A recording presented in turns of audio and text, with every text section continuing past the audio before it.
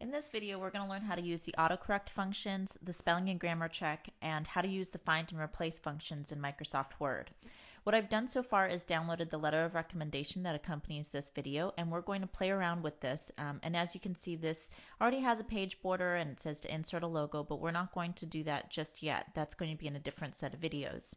So the first thing I want to do is I want to make sure that everything is spelled correctly. And we can see first that John Doe's last name is not recognized as a spelling correction, or it is recognized as something that needs to be corrected. So to fix that, I can go to File, and I can go to, Options, File and Options, and then I can go to Proofing, which is how all the spelling comes up.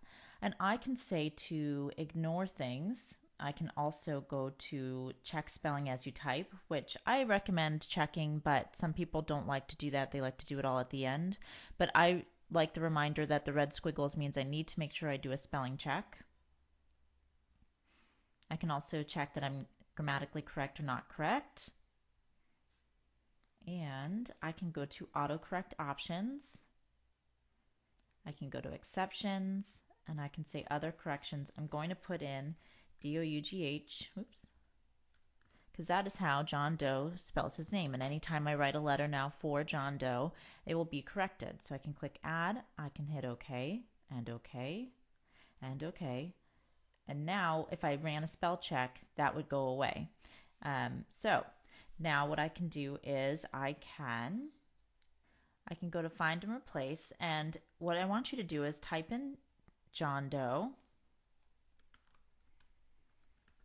and I want you to type your name, so whatever your name is, and then I want you to go to Replace All,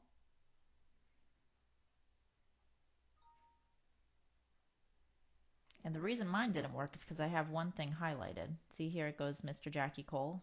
Of course I'm not a Mr., but that's okay, we can replace that as well.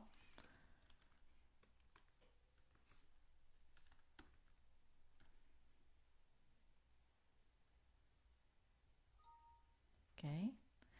And you can see that it only replaced where it said John Doe. It didn't replace the Johns here. So now I got to go back to replace. I'm going to click John, replace it with Jackie. But I want you to do something here. I want you to go see if you can look at here where it says John. It's bold and underlined. So if I just do bold and underline where it says John, see how it now says bold underline? I want to go to replace all, and it should only replace the one instance where it was bold and underline. Isn't that kind of neat? So if I go back to replace and I take out the underline and go to replace all, now it's only replaced to the one that should say Jackie. So what I want you to do at this point is I want you to replace all the instances that aren't bold and underline, and I want you to replace it with an italicized form of your name. You're not going to use Jackie. So you go to replace all, and now it's only made two replacements. So now when you look through, you can see that it's been italicized. Of course, in a real letter, you're not going to italicize and bold and underline your name throughout the letter, but this is just to show you what Find and Replace can do. It's kind of a really powerful tool if you use it correctly. So now we've auto-corrected. My name's already auto-corrected, but I want you to put the exception in for your name because your name may not be spelled in a way that the dictionary may know. So you're going to add your name into an autocorrect even if your name doesn't have a squiggle. And we've used the find and replace. And you're going to save this work. So I'm going to save this.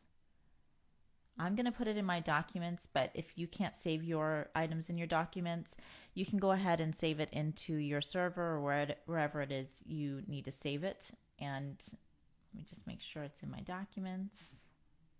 Oops, don't need that anymore. Don't save that.